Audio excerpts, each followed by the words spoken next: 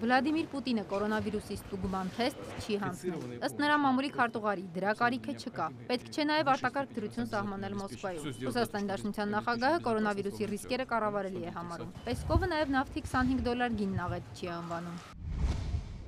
Անկասկած շատ տհաճ գնային փոփոխություններ են, այդ առումով կարելի է համաձայնել։ Վրաստանում նույնպես արտակարգ դրություն չեն հայտարարի, բայց կփակեն մթերայինից բացի բոլոր խանութները։ Եվրոպական քաղաքների մեծ մասում պայքարի միջոցառումները նույնն են։ Ֆրանսիան կանխատեսում է ավելի խոր ճգնաժամ։ Մենք ճգնաժամի սկզբում ենք, մենք պետք է նախատեսենք հնարավոր վտանգները։ Չինաստանում 2 օր է վարակի դեպքերը նվազել են։ Պեկինը ուժերը կենտրոնացնում է այլ երկրներին աջակցության վրա։ Չինաստանն Ուկրաինային կհատկացնի 10 միլիոն թեստ, հայտնել է Ուկրաինայի նախագահ Վլադիմիր Զելենսկին։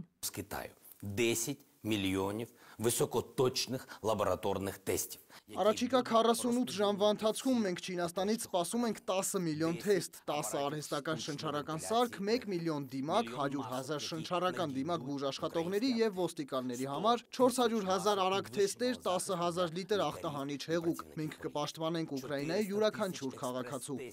Շաբաթ օրը Չինաստանը Հունաստան կուղարկի կորոնավիրուսի դեմ պաշտպանիչ պարագաներով օդանավը։ Չեխիա եւ Իտալիա չինական վարակն ու չինական օգնությունը արդեն հասել են։ Իտալիայում մահացածների թիվը գերազանցել է Չինաստանում մահացածների թվին։ Սերբիայի մայրաքաղաքում կարևոր շենքերը լուսավորվել են Իտալիայի դրոշի գույներով։ Լուրեր